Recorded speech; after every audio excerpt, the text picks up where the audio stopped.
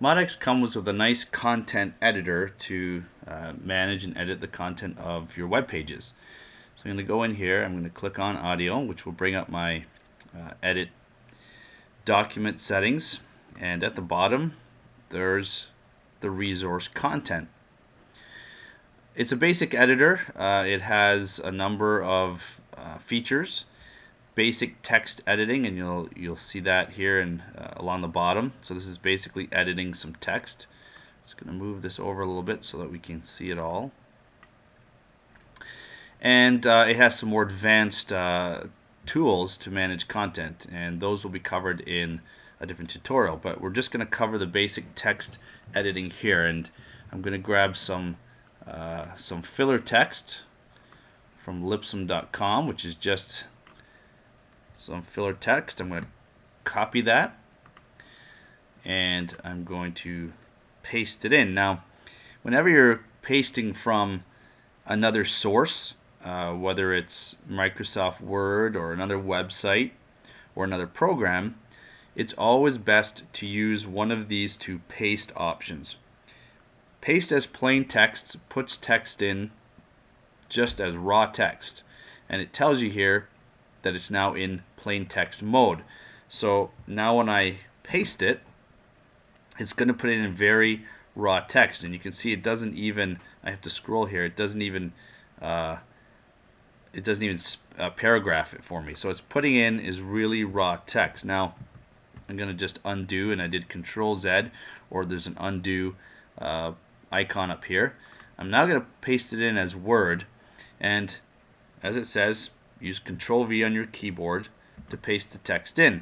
And so this is going to strip out any extra code that might be in the document. And Microsoft Word especially, or the Office suite of programs, puts a lot of extra code, and I can't stress enough that you should always use this option when you're pasting from an Office application. So here you can see that it's pasted it in now. It's pretty basic. So now if I hit save, and now we're going to go to our audio page, and there it is. There's my text, and it's pasted it in.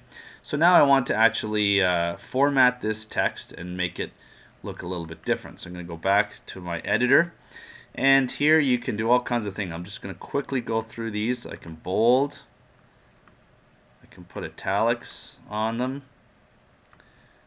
I can strike or underline, I can strike through. These are just some basic text.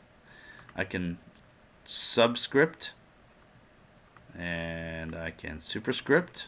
Okay, so it's going to format it.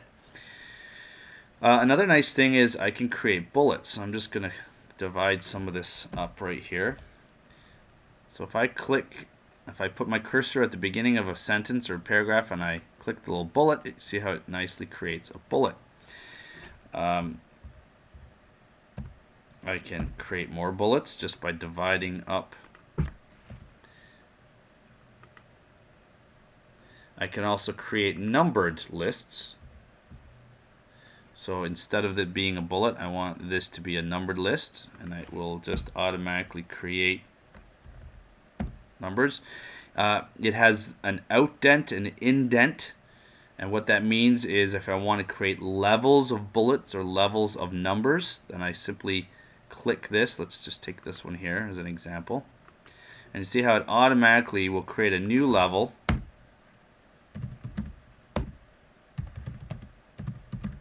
And I can keep going with this, creating as many levels as I want. And if I decide I don't want it on an extra level, I can just outdent, and that pulls it back, and it will always format the numbers just like in Microsoft Word and other applications. The same is true for bullets. It will create different levels of bullets.